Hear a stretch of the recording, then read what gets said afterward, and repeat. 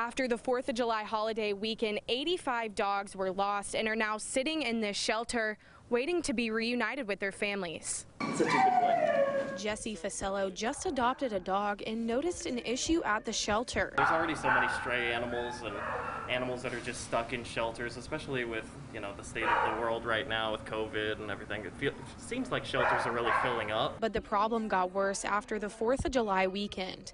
About the time people started lighting up the sky for Independence Day, the Greenville County Animal Care Center saw an increase in lost pets and are now sheltering 85 of them at their facility. Community Relations Director at the animal shelter, Paula Church, says this is the last thing they want to see. We want to keep families together. The dog is part of the family. This is a family unit. She says if you have lost your pet, to check their database of missing animals immediately. But to avoid another overload of four-legged friends at the shelter, there's things you can do before bringing displaced animals to them.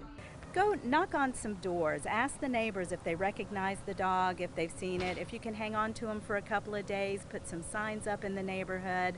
That's going to be, somebody in your area knows that animal. Greenville County Animal Care says there are ways to avoid losing your animal. One is this QR code that they provide at the shelter.